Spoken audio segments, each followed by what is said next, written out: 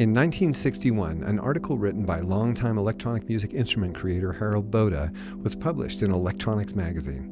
This article was about a device that Boda was working on called a sound synthesizer. In the article, he makes statements like, "Application of a subsonic frequency to one input will periodically modulate a frequency applied to the other."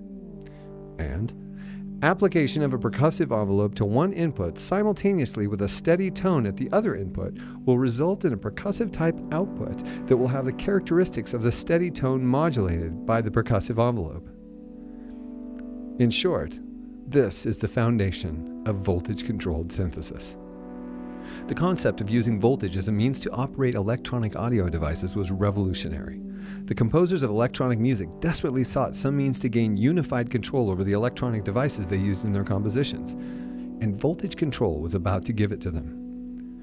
Bob Moog and Donald Buchla employed the process of using voltage to control electronic music components in the creation of their respective synthesizers. In the case of Bob Moog, it was the ability to control and modulate the oscillator simply and easily that shocked and amazed jazz composer and collaborator Herb Deutsch. Bob's work demonstrated that voltage could be used to control any aspect of an electronic oscillator, filter, or amplifier. This control was the control electronic music composers had been looking for decades. With developments in transistors and voltage control, an entire electronic music studio could be contained in a comparatively small device and controlled completely. The modern synthesizer was born.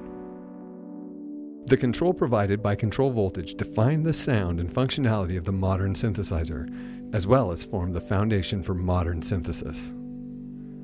We're going to explore what control voltage is and how it works.